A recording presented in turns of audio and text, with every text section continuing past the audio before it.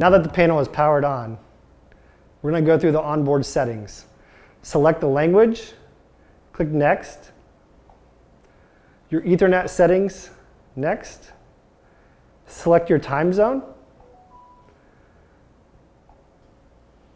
Next. Keep it on normal mode, Next. You'll see that your apps will display and your panel is now ready for use. All right, let's connect our panel to our network. If I'm Ethernet, I need to plug in on the bottom right side corner. But to access Wi-Fi, there's actually two ways I can get there. You'll notice that there's a Wi-Fi logo here on the front menu that I can touch, or I can touch this down arrow to expand the ViewBoard menu, and I can choose settings. From the list, choose Wi-Fi. Make sure the status is selected to on, and then choose your Wi-Fi network from the list and enter the password. Now that we're connected, I get a check mark next to the network that I'm connected to. I can press the home button on the front of the panel. Now that I'm connected to the network, I want to make sure that my time and date are correct as well. So again, two ways to change this. One is you can go into your settings, or you can just touch the clock to access the date and time menu. From here, just do a quick deselect and select of automatic date and time to get the updated network time. If things aren't lining up, just make sure your time zone is correct as well. And any other changes you want to make, such as the date format, you can do here. When you're finished, press the home button to return to the home screen. The other setting that we want to change is what's called eco mode. So the panel is automatically set to shut down after 5 minutes to save power. So touch the down arrow and choose settings from the menu. From here, we're going to want to go to what's called input sources. Here, one of the options is called source. Select that, and then you're going to see an energy saving option. Again, it's set to 5 minutes default, so touch the down arrow, and then from the list, choose what you want your auto shut-off time to be, then press the home button to return to the home screen. So this section here is where your apps live. If I want to see all my different apps, I touch the down arrow. Some of these are self-explanatory, like the browser, which lets us browse the web. Vcast receiver is how you can wirelessly share your screen to the board with devices that are on the same network. My ViewBoard is a digital whiteboarding software. Next, I'm just going to make sure that my panel is up to date. So again, I'm going to touch the down arrow and then go down to settings. I'm going to choose the option called System, and then I'm going to do a system update. We're going to do Check Now. Notice that it's set to automatic updates, but I can also manually check. You'll see here that it has an update, so it's going to go ahead and download and install that. Now that our update is finished, let's go ahead and choose Reboot. You're going to get a confirmation because this could take a few minutes. So while the system update is installing, it's really important to remember to not unplug the panel. We don't want to lose power and potentially mess this install up. So now that we have all the settings configured, like the Wi-Fi and eco mode, we can actually clone those to a USB stick and then install those settings on other boards, so we don't have to repeat the same process over and over again. So to start, we're going to plug our USB into the front of the panel. You're going to get a notification to open folders. We're just going to touch cancel for now. And we're going to touch this down arrow in our menu to get back to our settings. Choose settings and then choose system from the list. From there, we're going to choose the clone to USB option.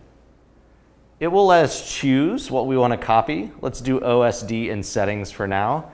And then we can give a name for the image. Then choose copy to USB 1, which is connected to the panel. When you're finished, click OK, and the backup will be created.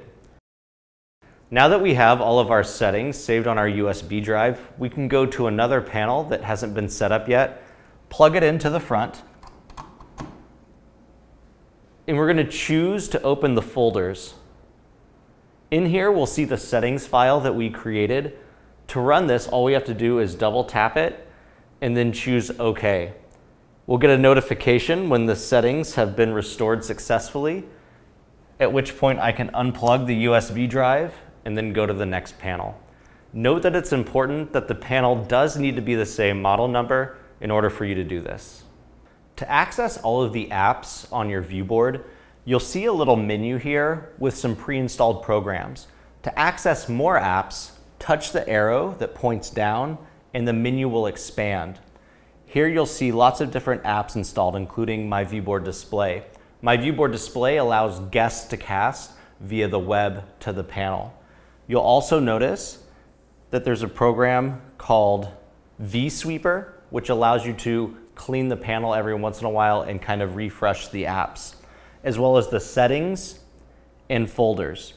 Some of these programs, like My ViewBoard Display, the first time you run them, will ask for an update. So go ahead and update those.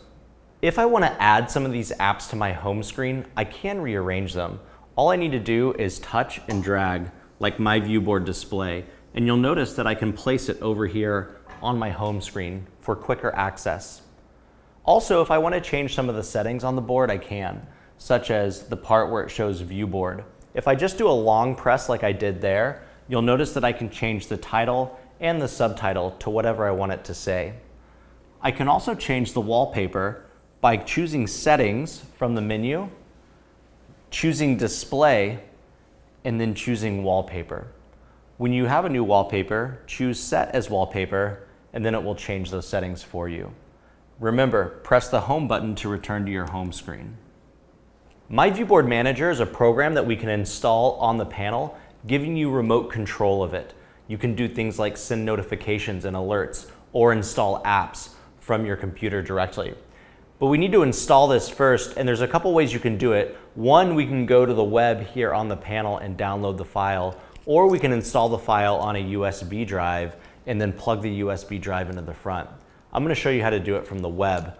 We're going to open the browser, and then we're going to go to a website called wiki.myviewboard.com.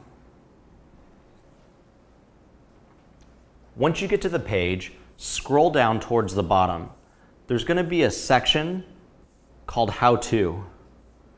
Keep going down a little further, and then on the right you'll see My ViewBoard Manager. Go ahead and click the My ViewBoard Manager link, and then scroll down to the Downloading the App section. Click the link that says My ViewBoard Manager Download Link. This will start the download and install it onto the panel. Now, in order for us to launch this file, we actually have to change the security settings of the panel to allow for third-party apps.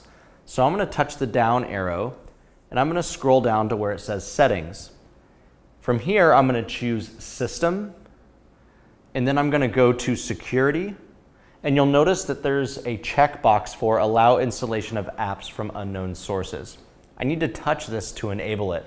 I'll get a little notification giving me a warning that I'm enabling this feature. Go ahead and press Confirm. Now I'm going to go back to the Home button, which takes me to my home screen, and this time I'm going to choose Folders. In the Folders section, you want to make sure that you go to Downloads, and then inside Downloads, you'll see Device Manager, the APK that I just downloaded. So I'm going to double tap that to install it. The installer will launch. Choose the Install button on the right and let the program finish. From here, you can either open it or touch Done. We'll press the Home button, and now we can see the DM agent is installed on the front of the panel.